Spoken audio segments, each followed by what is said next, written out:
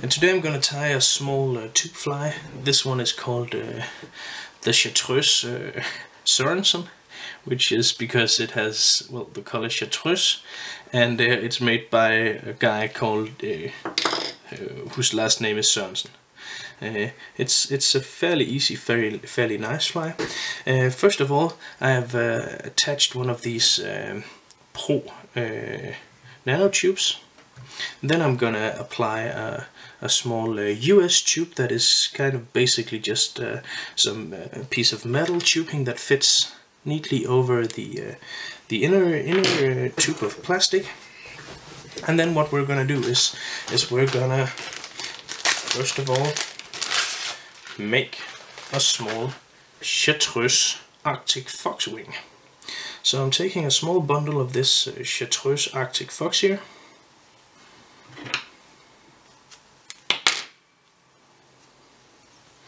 Kind of like this will suffice, will be adamant. And just taking some of these longest hairs out of here, but not all of them. And this is basically the wing type I'm going for. So I'm gonna tie this down right where the metal tube starts or ends, or depending on your point of view.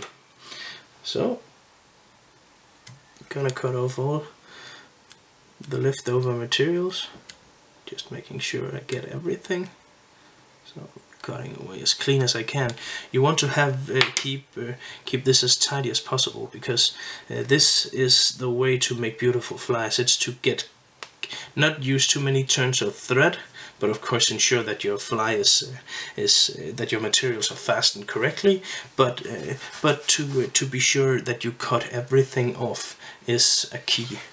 To really one of the major keys for these for tying tube flies that are beautiful.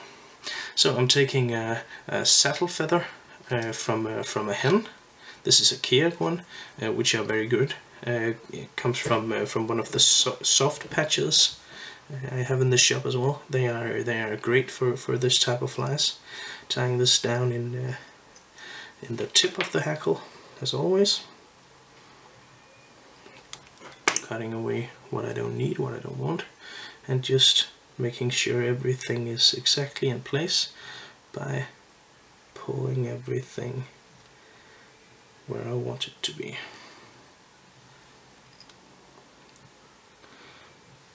Nice and steadily turning the hackle here.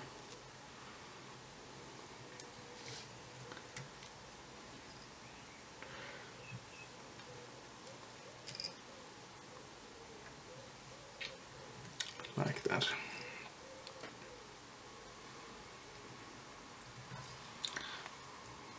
Fastening the hackle, just keeping everything in place.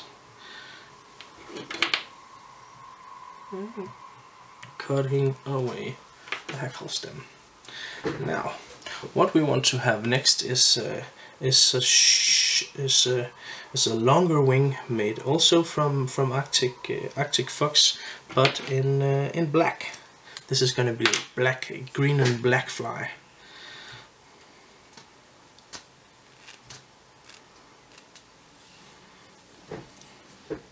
So I have prepared a black wing here. This is a bit too big for my taste, so I'm going to take a small amount of that out.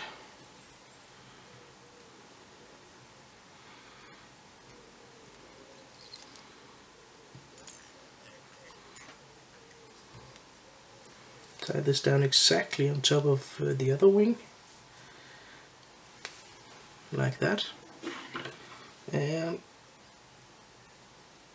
cutting away all the material I can.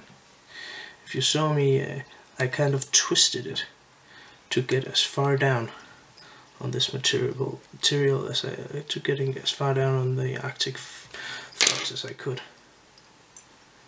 Then I'm applying some thread with a lot of pressure to it to make sure that it is fastened correctly and exactly where I want it to be. So far so good. Now what we want to do is we want to have some flesh in this fly as well. And where did I put that? Oh, I have it right here. And I think some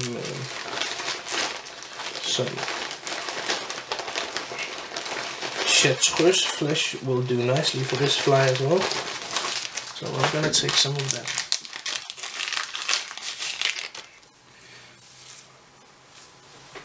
This is a flesh called Gliss and Glow flesh, which is in my opinion a very nice flesh for salmon and sea trout flies. This is of course a salmon and sea trout fly that has worked very well in both Denmark and Norway. So I'm taking, that was maybe a bit too many strands.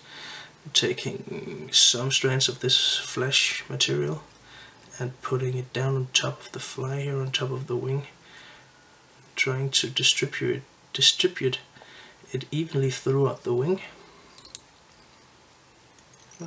Tying this down, fastening it securely like that, so it will be mixed nicely into the wing. This is a bit long for my taste, so I'm gonna cut some of these off right there, cutting off all that I don't need anymore. Nice and thoroughly. And then I'm gonna add another of these Chartreuse hackles. This is gonna be the last one. And after this we only attach some jungle cocks, and then this fly is, well, basically done. The nice thing about using Pro system is that it's fairly simple to make fast, nice looking, good flies that really will get the job done. You don't need to spend hours on end making bodies out of tinsel and stuff like that.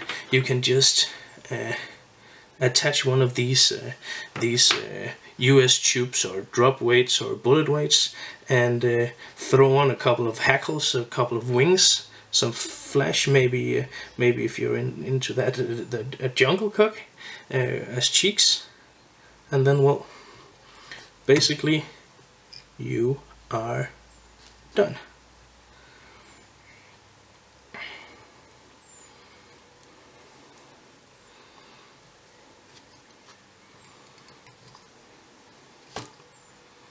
Fastening the hackle.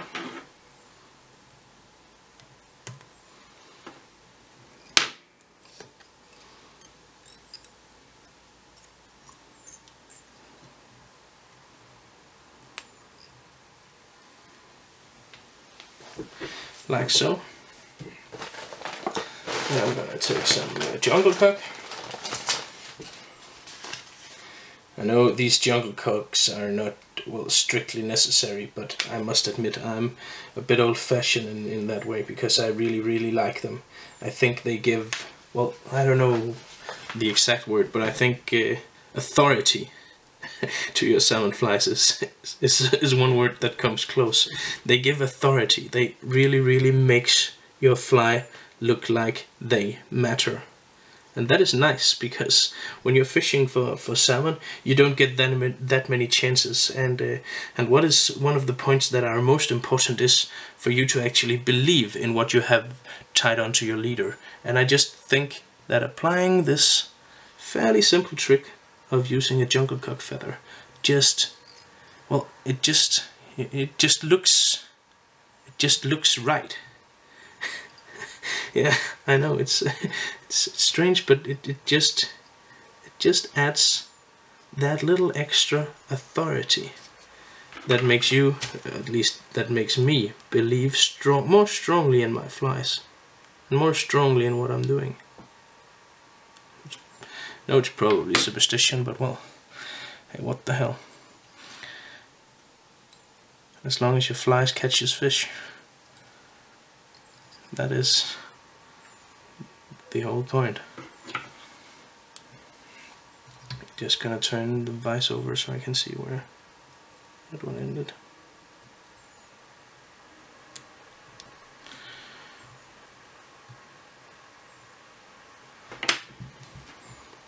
And just to finish off this fly, you could either attach a cone head or a small disc.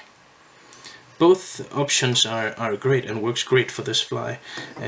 I really like the small discs because they make your fly move a lot more water, so that the fish will have an easier way of finding them, and also they contribute very largely to the movement of your fly. So let me see if I can find me a cone head down here, just to show you the difference. Here is a small silver cone head that would look great on this fly.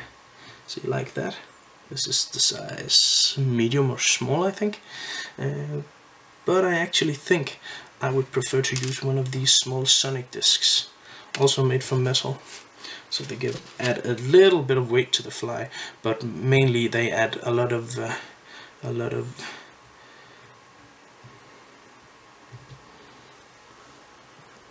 movement. Yeah, that does the trick, don't it? I think it does. So taking the fly out of the vise,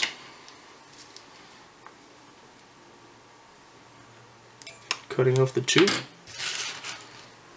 locating the lighter, it's right there, and just making sure that everything stays in place by heating it up so it shrinks backwards. And there you have it, the small Chartreuse Soerensen. I know that's with a bit of a Danish dialect, but I hope I hope you get the drift. Well, thank you very much for listening. Those were the words.